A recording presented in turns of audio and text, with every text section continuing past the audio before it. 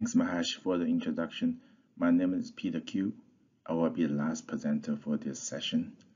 I'm currently an acting director in the Division of Biotechnology Manufacturing in the Office of Pharmaceutical Manufacturing Assessment. By now, you have heard the previous presentation on pre-approval inspections for NDAs and ANDAs. Now I'm going to talk about the pre-license inspection for biological products. So in my presentation, I will cover those 4 areas: the regulatory definition of biological products, highlight some regulatory requirements for biological products submitted under BLA. Then, of course, I will talk about the pre-approval pre-license inspection program in CDER. I will end with some examples for common deficiencies found during our application review and our inspections. What is a biological product? First of all, I want to mention that unlike NDA and ANDAs, biological products are licensed under the Section 351 of Public Health Service Act or PHS Act. The PHS Act also provides a definition of a biological product as stated in this slide. I'm not going to read the entire definition, but I just want to point out some recent amendments made to the PHS Act. The Act was amended this year to include protein as a biological product, which is defined as any alpha amino acid polymer with a specific defined sequence that is greater than 40 amino acids in size.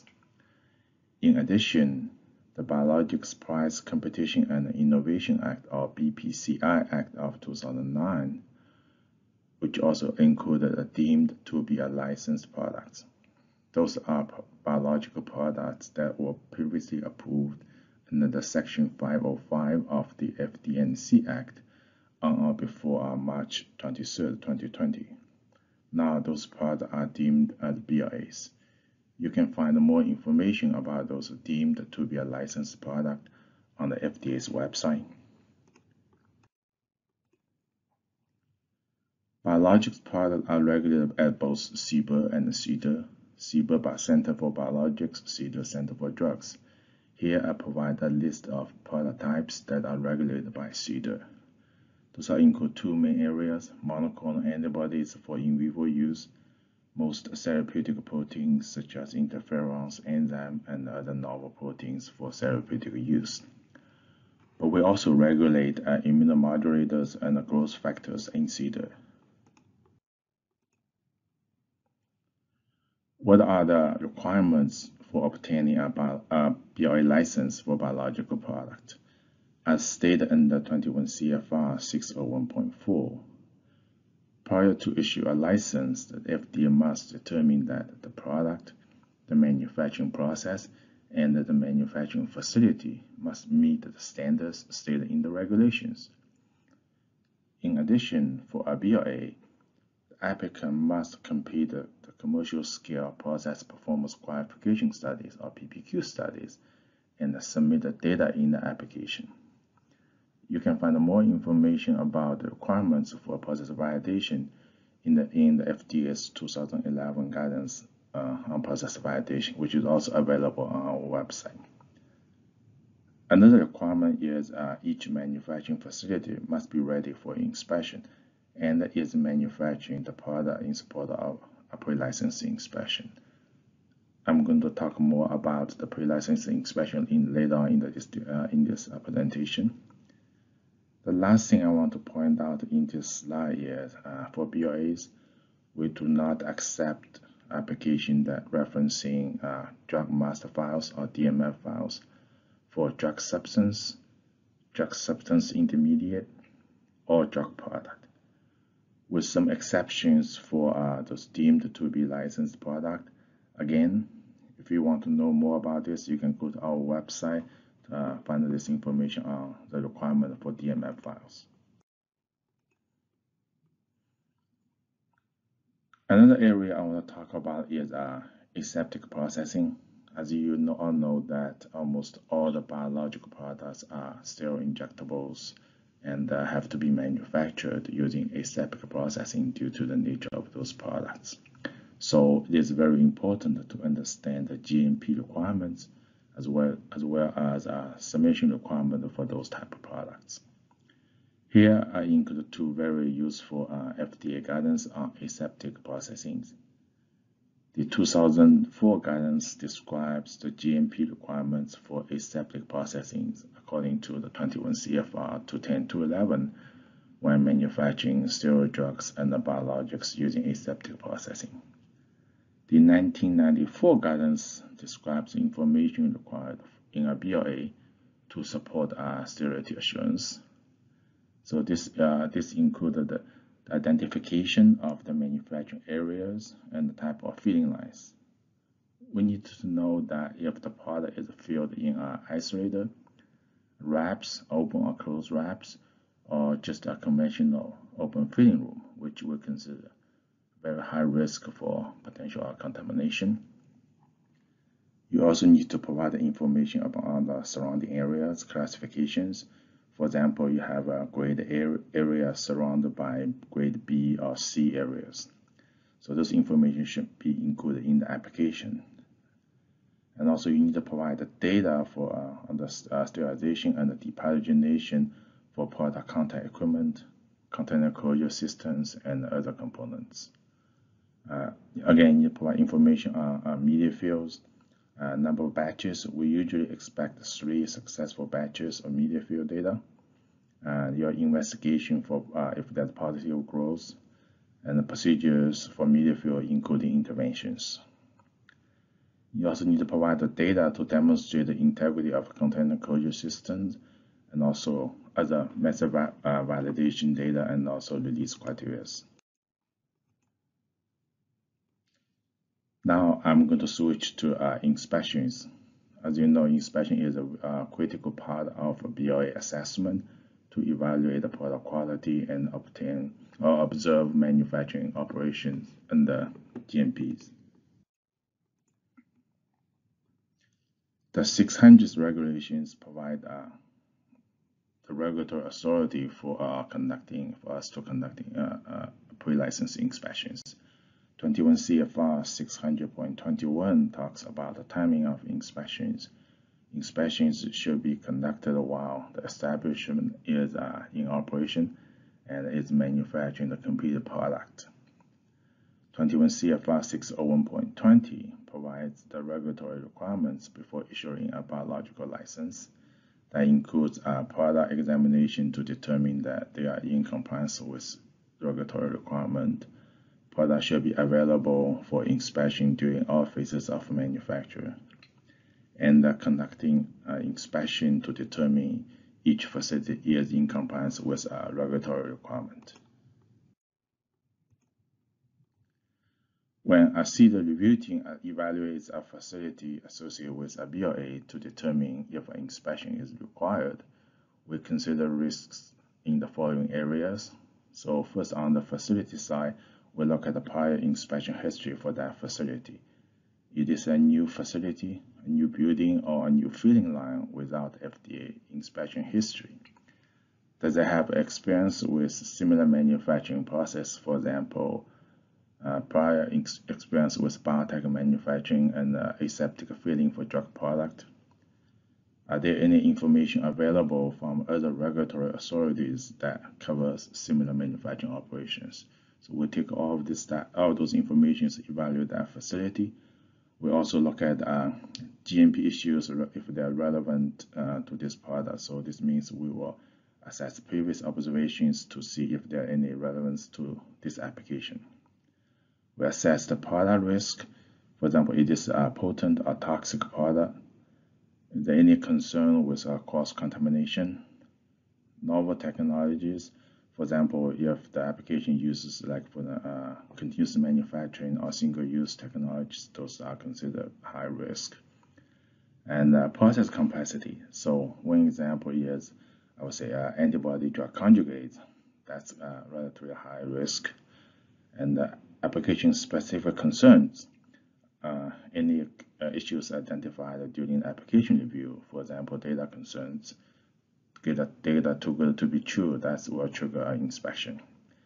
And the last part I want to say is if there's any significant process changes. This is mainly for post-approval changes, supplements. So in addition to conduct on-site inspections, we do have other alternative approaches to on-site inspections. This is really based on the holistic assessment of the site and the applications. You probably have heard the records review under 704A4 of the FD&C Act in advance or in lieu of inspection. We also use that for BLA inspections. We also consider on-site inspection waivers. This again could be based on the records review in lieu of an inspection, prior inspection history of this facility, and experience with similar manufacturing process at this facility. Again, the decision will be made by the entire CMC review team as part of the holistic assessment of the application and the manufacturing site. As a sponsor or applicant, how to prepare for a pre-licensing inspection. First of all, we highly recommend that before you submit a BLA, you engage early communication or discussion with the agency.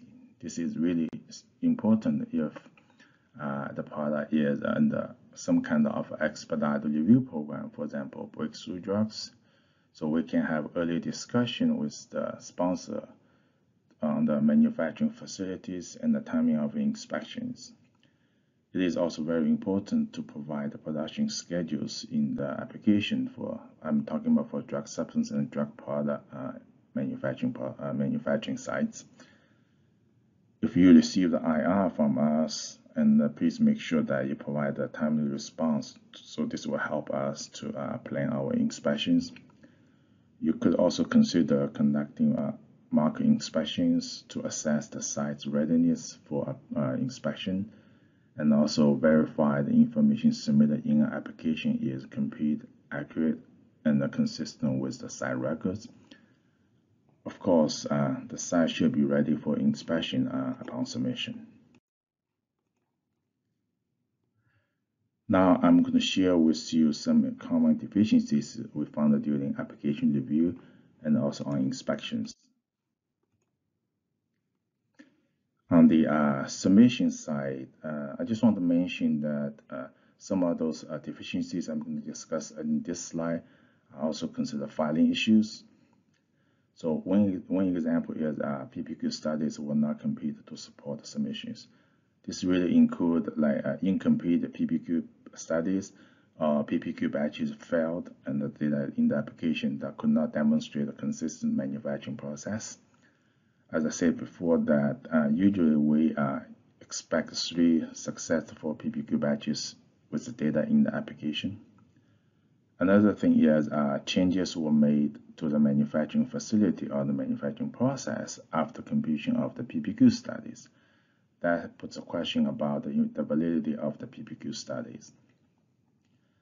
There's no production schedule during the review cycle to support the pre-licensing inspection. Again, this is a filing issue. And the missing data or insufficient data to support the sterility assurance. Failed to submit equipment qualification, for example, autoclave qualification. Process simulation, media field data did not include the 3 media field data, and missing testing method validation data. Another common deficiency is discrepancy between the information submitted in an application and the manufacturing process performed at a site. This is a common deficiencies for some CMOs. So we really want you to make sure that before you submit the application, the information is complete in the application is complete, accurate, and consistent with the site records. For inspection deficiencies, first I want to talk about quality oversight. We have seen some inexperienced CMOs or sponsors that don't really understand each party's responsibilities for application and also inspections. For example, that the sponsor and the CMO, they don't really know who is responsible for investigating deviations, OOSs, and release batches. Quality units don't really review the complete release data before release batch release. They don't look at audit trails, and of course inadequate investigation for deviation and OS and the Kappa implementation plans. Data reliability. This is another concern, unfortunately, that we're seeing more in the biotech areas. So we've seen as sites manipulating sample preparation and the testing procedures to obtain favorable results. We sometimes can identify those issues in the application review. This is as we call the data too good to be true.